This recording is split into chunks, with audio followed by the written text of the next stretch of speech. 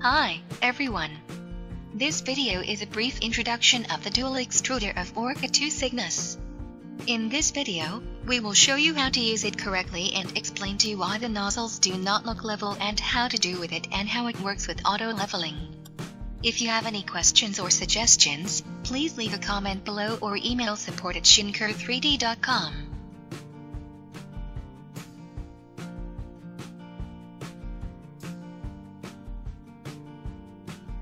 The dual extruder of Orca2 Cygnus allows you to use two filaments in a single print. You can use different colors of the same kind of filament, or you can use totally different kinds of filament.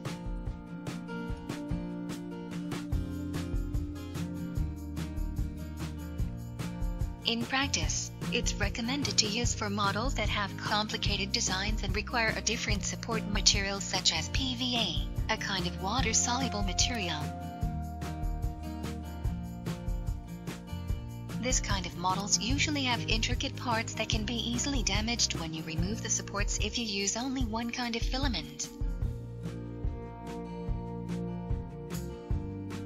Actually, there are other combinations for your choice. You can choose the right ones to achieve a perfect result. The dual extruder of Orca2 Cygnus adopts the traditional approach of having two hot ends on one carriage, and therefore alignment is the key to making it work perfectly. Now let's have a close look at the dual extruder of Orca2 Cygnus.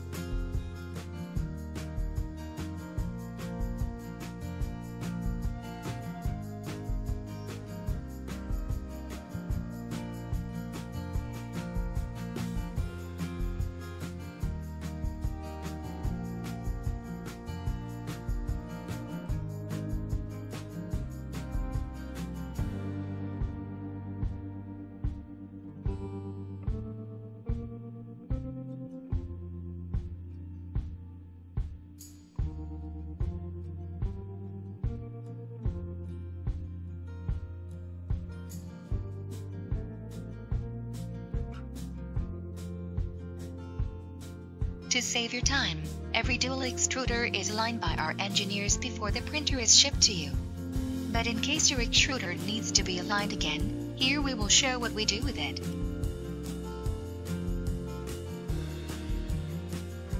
To ensure the accuracy, usually we will use a dial indicator to make sure the bed is level.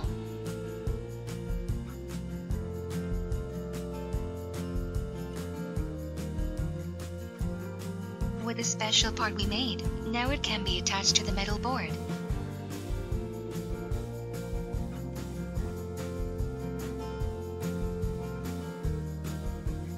Lower the Z-axis until there is a reading on the dial indicator. Now it's 0.23 mm.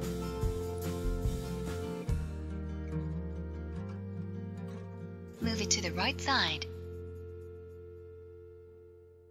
Now you can see the reading is 0.07 mm, which means the right side is lower than the left side. So we need to make small adjustments to level the bed by turning the couplings. Now the readings are close enough.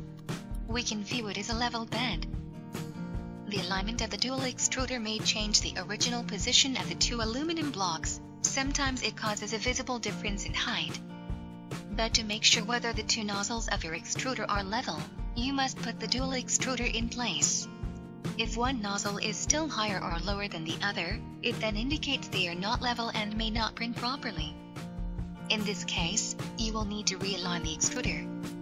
To give you a clearer view, we put a flat aluminum bar under the extruder. Please look at the two nozzles of this dual extruder. The left nozzle is apparently lower than the right.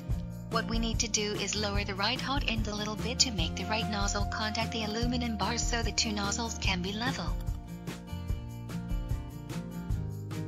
Loosen these two screws in the front and put the housing aside.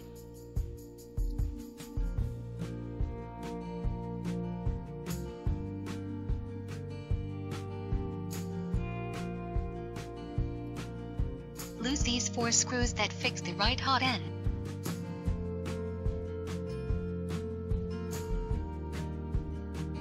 Pull down the right hot end a little bit to make the nozzle contact the bars so that they can be level with each other.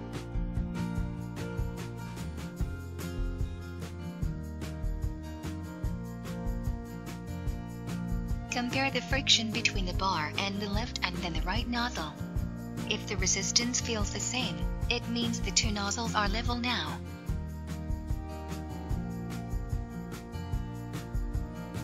You may find that the extruder cannot be moved or the couplings are difficult to turn. This is because the axes are locked after you lower the Z-axis.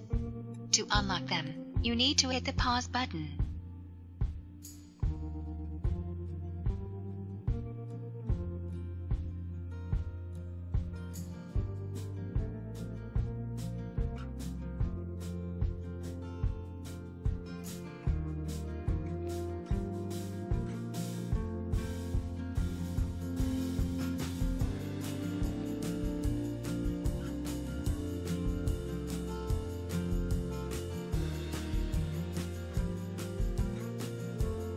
By the way, when the nozzles of the extruder are close to the heated bed, switch to 1 mm or 0.1 mm on the display to lower the Z-axis further, or the nozzles may crash into the heated bed when you are aligning the dual extruder yourself.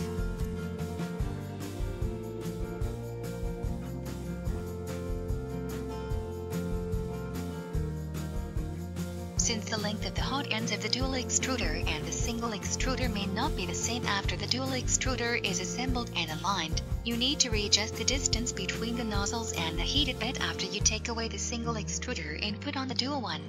For example, please pay attention to the distance between the nozzles and the bed. Now, put on the single extruder without moving the Z-axis. The distance between the nozzle and the bed becomes wider. So, always readjust the distance between the nozzles and the bed after you change the extruder to avoid any damages to the bed. If the nozzle is a little far away from the bed, turn the thumb nut anti-clockwise to narrow the distance.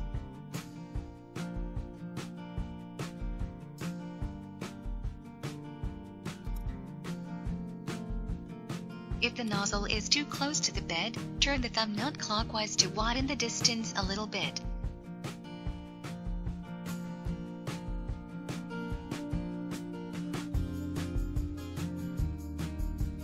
You can just leave them aside, 0 for both, as the X and Y offsets are preset in the firmware before the printer is shipped to you. However, if you notice any layer misalignment when you use the dual extruder, it is probably because the position of the hot ends are slightly changed in transit. In this case, you may need to measure out the offsets manually and put them in the slicing software.